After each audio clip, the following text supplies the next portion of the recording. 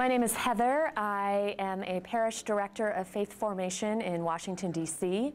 I serve primarily with adults and some with children and families of the parish. I oversee a robust RCIA process and organize and implement parish Bible study, lectures, missions, retreats, etc., etc., etc.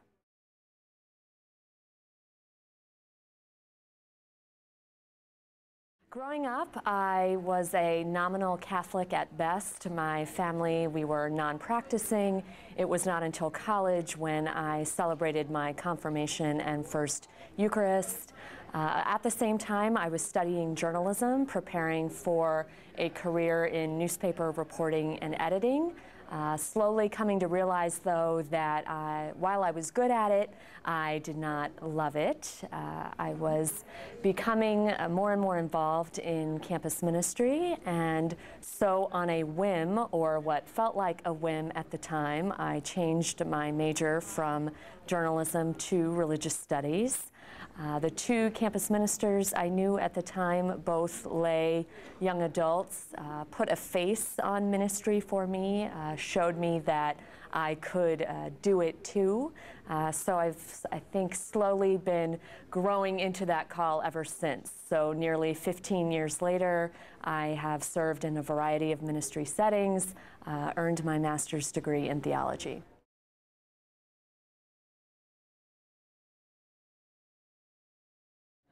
A number of things helped me, one being growing into an appreciation of my own gifts and my own voice and not discounting those. Two, I think striving to maintain a healthy work-life balance. I take my day off. I do my best not to check my work email from home. I also think remembering with gratitude positive collaborations that I've had that help me in difficult climates. I am very close with several members of the Oblates of St. Francis de Sales. I've worked with them, both priests and other lay ministers working in their apostolates. So again, remembering those positive collaborations. Also, spiritual direction has helped me, and also just not recognizing, I think, my own limitations, accepting that I can't do it all, and being okay with that.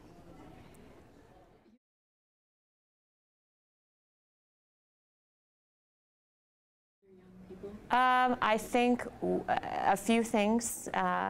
One, to be clear about what your own passions are, what your own gifts are, and how those intersect to meet a specific need in the church.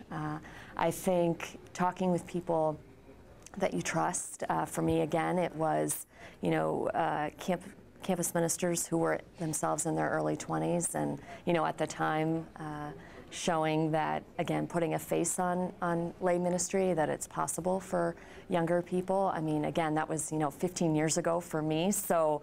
Was it a straight line? Did you ever get discouraged? Oh, absolutely. I do, I mean, and very practical reasons, the discouragement, you know, feeling like I have school loans to pay off, and I have rent to pay, and I don't have a dual household income. And so I think that has been probably the biggest challenge for me, are those very practical things about paying the bills and how I do that. So what would you say to somebody younger?